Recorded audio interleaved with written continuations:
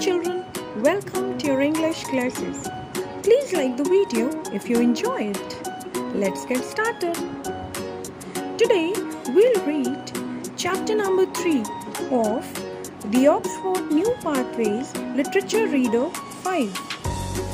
Anansi and the Snake. Anansi was a large, hairy, long-legged spider who lived in the forest. All animals despised him because he was a trickster. He wasn't strong like elephant or brave like lion. He wasn't beautiful like gazelle or fierce like tiger. He couldn't run like deer, sing like bird, buzz like bee, or swim like fish. But Anansi was smart. Anansi was determined that all the other animals should recognize his greatness. So he tried getting into their good books. He would bring presents to Tiger and play with his children, praise Peacock for his tail feathers, or Ox for his horns. But it didn't work. They still despised him. He was still just Anansi, small, black and hairy. Anansi had to do something to make the animals respect him. He knew that all of them were afraid of Snake. Dog and rabbit fled from Snake in terror, and even elephant turned aside if he saw Snake hanging from a branch in his way. One day, all the animals were gathered together, as was the custom, boasting of one another, telling each other of their beauty and strength. When it was Anansi's turn, he climbed up a tree trunk and shouted, "I am the most beautiful. I am the strongest of all." Hyena laughed and Donkey brayed, and the monkeys jumped up and down, screeching and howling in amusement. All the animals laughed. "What can you do, Anansi?" asked Tiger. "To prove that you are the strongest." "I will capture Snake," boasted Anansi. All the animals laughed again. "Anansi," said the tiger, "if you capture Snake, we will agree that you are the strongest. What is more, we will make you the storyteller, and all the animal stories will be called Anansi stories." "All right," said Anansi, "I'll do it." Easier said than done. Anansi had bitten off more than he could chew. Boasting was one thing, but capturing Snake was another. Still, he had accepted the challenge, so he had better think of something smart. Anansi went deep into the forest where the trees grew tall and long vines hung from their branches. He cut a length of vine and tied one end into a noose. Then he spread out the noose on the path in front of Snake's house and put some berries in the middle of it. Then, holding on to the other end of the vine, he hid behind a tree and waited. Soon, Snake came, slithering and sliding down the path. He stopped when he saw the berries and put his head right into the noose to eat them. Anansi yanked his end of the vine, and Snake reared up as the noose closed on him. Anansi was pulled out from behind the tree and right across the path into a pricky bush. He let go of the vine and Snake slithered away. The next morning, Anansi was back in front of Snake's house. This time, he had a spade, and he was digging a hole in Snake's back. When the hole was dug, Anansi smeared its side with grease.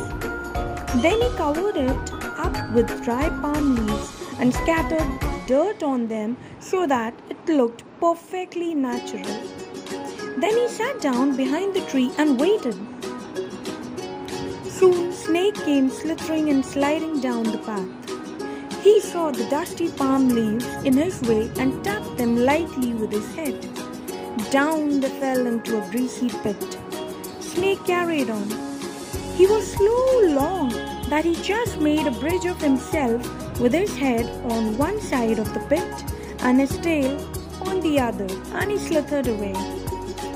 Next morning, Anansi went to the river and cut a long bamboo pole, longer than Snake. He dragged the pole up the pathway to Snake's house. The snake looked out to see what Anansi was doing. "Morning, Anansi," said the snake. "Good morning, Mr. Snake." "Anansi," said Snake, "I'm beginning to get vexed. One day you make a noose for me. Another day you dig a greasy pit. Why don't you leave me alone?" "Well," said Anansi, "I so admire you, Mr. Snake, so respect you." "Is that so?" said the snake. "Then what is the meaning of the greasy pit and the noose?" "I made a bet," confessed Anansi. "A bet? What kind of bet?" "I had a bet with Tiger that you were the longest animal in the forest." "Of course," said the snake. "Some don't believe it. Some say crocodile is longer. Some say giraffe's neck alone is longer than your whole body." Snake was really vexed now. "Listen to me, Anansi," he said. "Why didn't you tell me all this before?" "I had to capture you," said Anansi, "to measure you." "That's all you want to do, measure me." "That is so." Snake stared at Anansi out of his cold black eyes. "If you are lying to me, Anansi, you are dead." Anansi looked back at Snake and never blinked. Anansi the spider was a great liar. "All right," said Snake. "Measure me against the bamboo pole." So Snake lay straight along the pathway and Anansi put the long bamboo pole beside him. Anansi walked up and down, pushing and nudging so the snake and the pole lay exactly side by side, touching. Then he walked up to the snake's head again. "This won't work," Anansi said. "Because of your tail is at one end and I mark it.